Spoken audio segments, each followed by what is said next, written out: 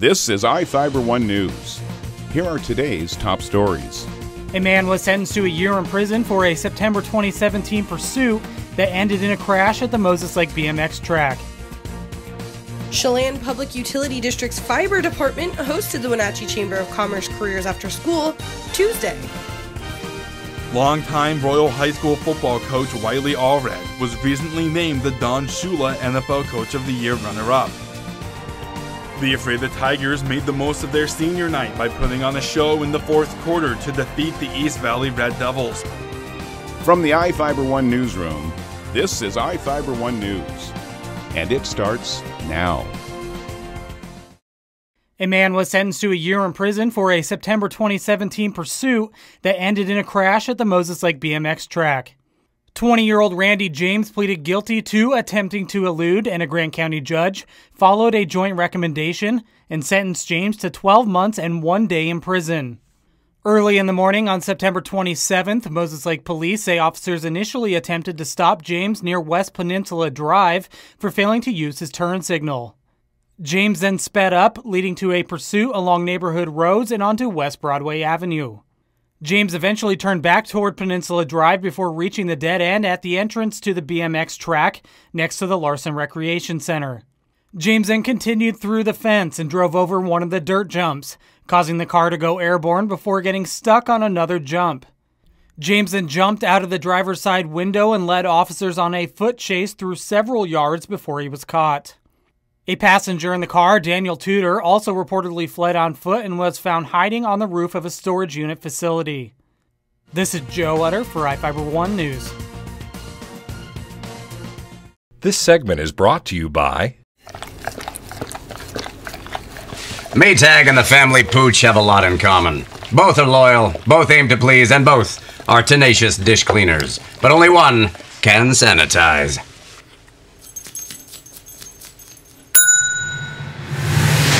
Maytag, what's inside matters. Maytag Appliances, now available at more furniture in Ephrata.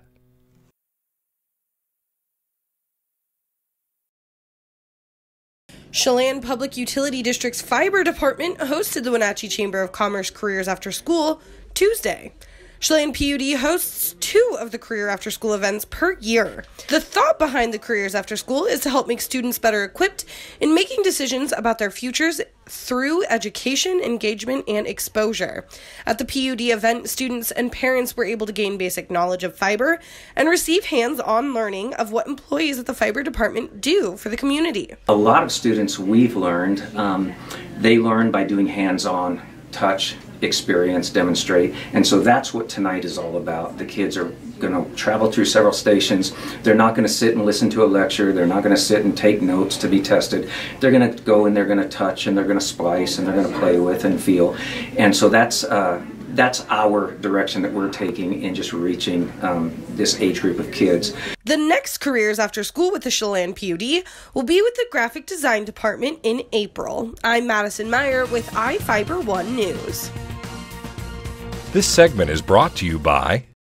Are your taste buds bored? Well, then bring them to Jay's Teriyaki. Not only does Jay's have a variety of teriyaki dishes, they also offer mouth-watering salads and sides. Call Jay's 509-764-5155. Jay's Teriyaki, located at 123 East Broadway in Moses Lake, because it's all in the sauce. Longtime Royal High School football coach Wiley Allred was recently named the Don Shula NFL Coach of the Year runner-up. He had an opportunity to go to Orlando during the Pro Bowl and to meet all the other coaches who were chosen by their respective NFL teams. That was probably the highlight of the weekend, is to exchange ideas and sit down there with them and talk about what we each think we do best in our programs. And we've exchanged emails and got invites to come out, visit. Coach Allred was proud to be the one to tell everyone there about Royal City and the football community they have. I'm, I guess, happy to be a representative, but that's exactly what I feel like, is I'm just one of the pieces and I'm a representative of this community and of our coaching staff. But it isn't me, we start at the grid kid level and we encourage, and we've got guys like Dane Craver, we've got so many individuals. Coach Allred was different from a lot of the coaches there because he came from a small town. They would be Kansas City, they would be south of Green Bay. They would be New York, LA, Arizona, Phoenix, Arizona, and Royal City. And they're like, "Where's that?" Well, and they assumed it was Seattle. And I was like, "No, we're a small town." Describe it a little bit, and they were very respectful of that. From this experience, he has some new resolutions. I walk away wanting to do better myself and be a better coach. And because you kind of go, there's more things we can do. I can do a better job. And so I think that improvement part, we ask young people to do that every day.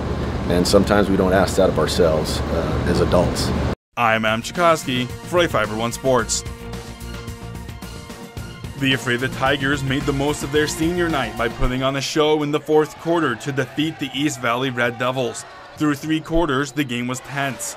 Ephrata had a slight lead going into halftime, but the Red Devils closed the gap in the third quarter. Entering the last quarter of play, the two teams were tied 45-45. That's when the Tigers went off, outscoring the Red Devils 25-7 and winning the game 70-52. The 25 points scored in the fourth quarter was the highest amount of points scored by the Tigers in the fourth quarter all season. The Tigers are now tied with Prosser with a 9-8 conference record, but things could still be shaken up by the end of the week. Ephrata's last regular season game will be at Quincy this Friday. I'm Adam Chikoski for iFIBER One Sports. This is iFIBER One News. For more information on these stories and other news, visit us online at iFiber1.com or check us out on Facebook.